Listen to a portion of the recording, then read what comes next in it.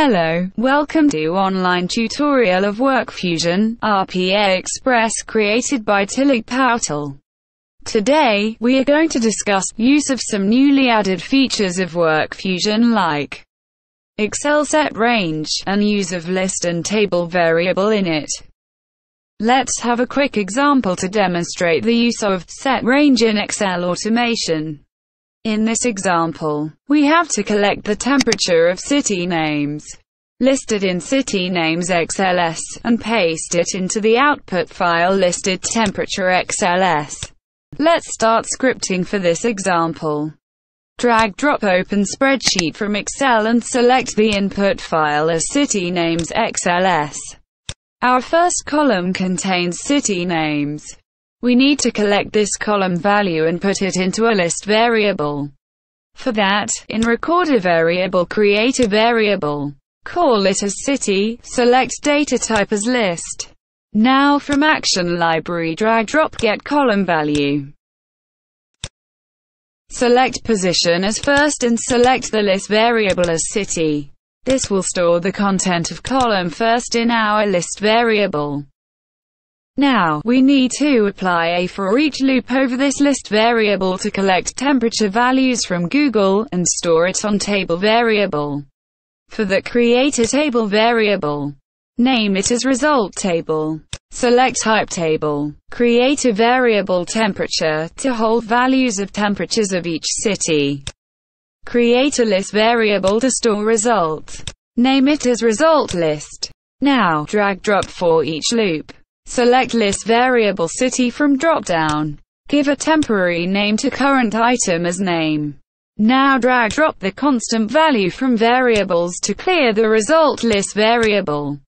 Drag drop open website. Give site URL www.google.com. Set wait up to 30 milliseconds.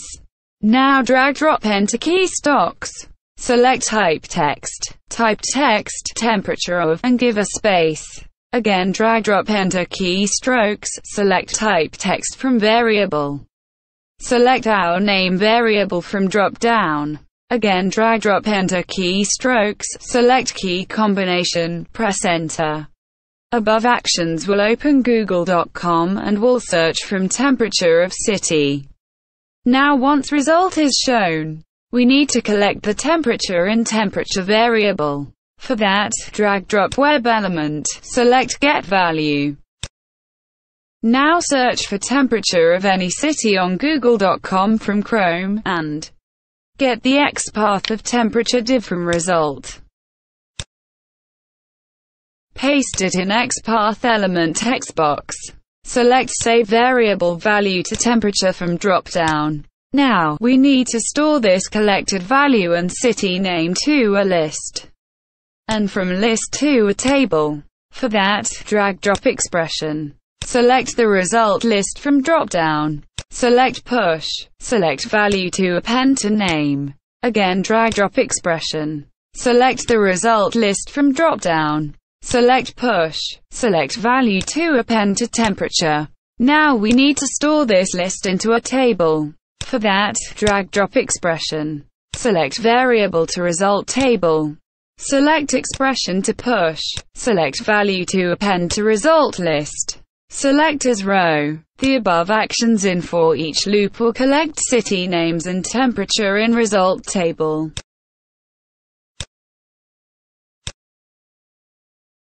We need to store result table to listed temperature XLS.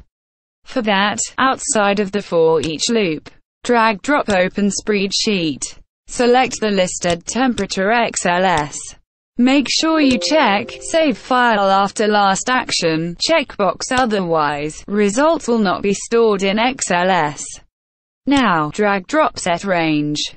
Select result table from drop down. Select from cell to A1, as we need to start printing values from first column. Now let's save and play the recording.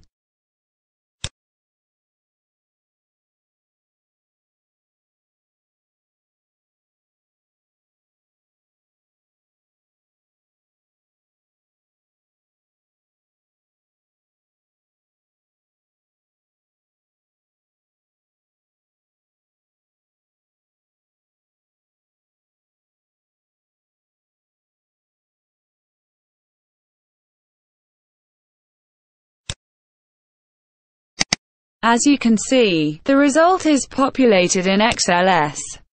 This is it for today. Comment down suggestions if any. Goodbye. Have a nice day.